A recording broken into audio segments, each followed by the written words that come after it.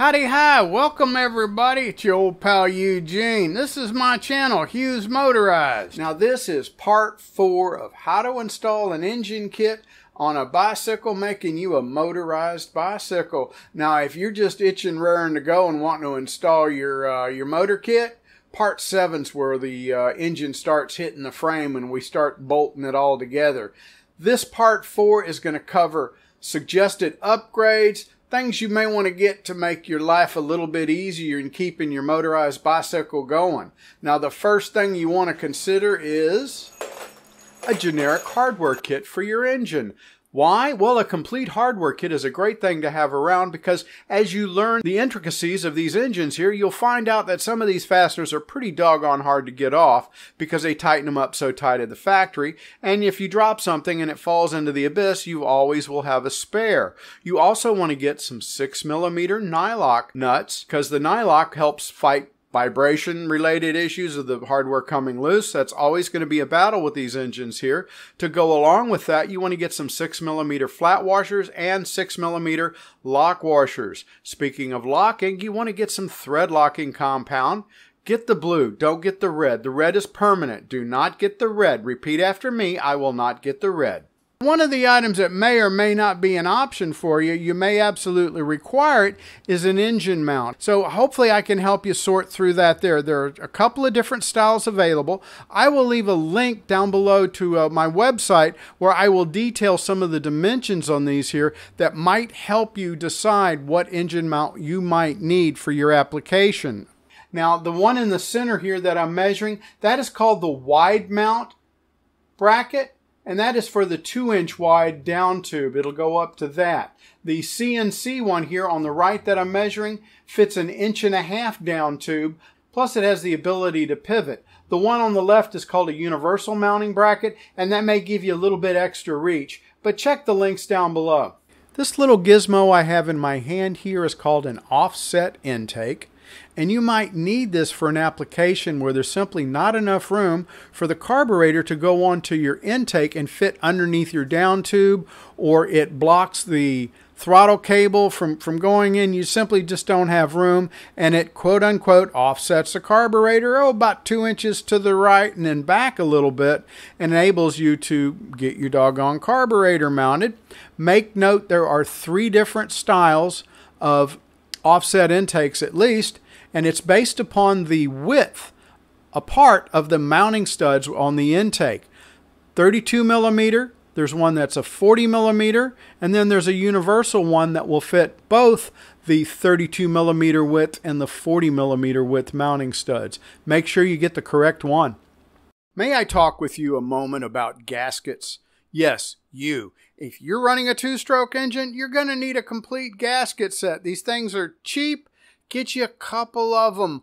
One upgrade I highly recommend you get is this here. This is an O2 gasket for a Toyota Land Cruiser, which fits the exhaust gasket. It's a lot more robust than the paper gasket. Dorman, number 47021. If you want, I'll put some links down below. But get you some gaskets. This is one of the most cussed at items on a motorized bicycle, and that is the cheap plastic throttle housing.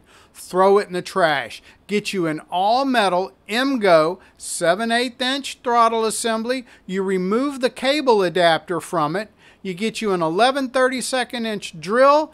Drill it out. We're going to tap it using a 10mm by 1.25 tap. Tap that hole, it will now accept the stock throttle cable. If you don't want to do the drilling and tapping, hell, I'll sell you one. Check the link below. Alright, you're going to be running a 2-stroke engine. You know you're going to need to be mixing your oil and gas. Here's something I think you'll find indispensable. Get you a 150ml syringe. That way you can measure it properly. Get a good premix going here. 40-to-1 ratio minimum. I run the cheapest oil I can get my hands on. A good synthetic oil, you can go 50-to-1 ratio, but don't go any richer than 40-to-1, even from day one. That is 95 milliliters per gallon. I might even recommend you get you a 30 milliliter syringe to keep in a tool pouch on your bike. That way, if you have a problem on the road, you can even run regular motor oil. I've got another video on that. I'll leave a link above. One of the first questions people ask about a motorized bike is how fast will it go? Well, I want to ask you something more important. How fast can you stop the damn thing, right? So if you're building on a beach cruiser and you only have a coaster brake, come on, let's upgrade those brakes, okay? This is a good set. Sunlight sells it. It's a Cruiser MX brake set is what they call it. Sunlight number 12454. 73 to 91 millimeter reach on it will fit most beach cruisers. That way you can have an extra caliper brake on the front, and even if you got a coaster brake, put a set on the rear. Come on, let's be safe.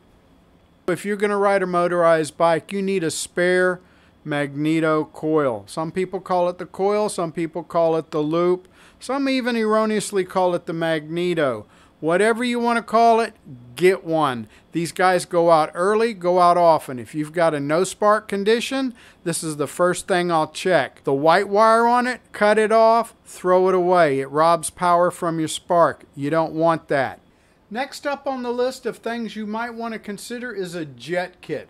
5 millimeter jet kit, get number 60 through number 80. Some of the kits are pretty limited. You might even want to consider getting a pin vise, a drill set with the small micro drills. That way you can fill the jet with solder and then use the pin vise, a drill, to drill it out to the dimension you need.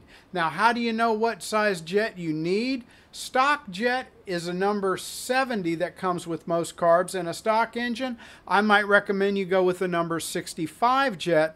That will get your engine running the best it can.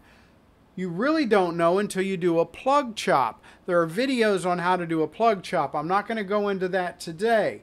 Speaking of spark plugs, I recommend you get you an NGK B6HS. That's for most applications. Take a look at this here. This is the stock fuel line that comes with your kit. It's not so good, okay? There, I said it. After about a couple of months, it's going to start getting brittle and shrink up, and you're going to walk out to your bike one day and it's going to be pee and gas all over the place. So we don't want that. Get you some good 5 millimeter or 3/16 of an inch Tygon or poly fuel line, and also get you some 5 millimeter or 3/16 inch fuel filters. I like the ones that have the little magnet inside, but this is something you're going to need sooner or later. Might as well have it on hand. So if you're going to be riding a motorized bike, you're going to get flats. Put you some slime tubes in. You're going to be less likely to get a flat. And if you got a sensitive booty like mine, get you a nice comfy seat. Those cheap seats that come with a lot of bikes, hey, they hurt my butt. I love these vintage leather looking ones, and I like the McCargy seats. They're really nice seats. You can get a good price on them. Be careful. Look out for cars, because, hey, when they're driving, they're texting. They ain't looking for you. Take care.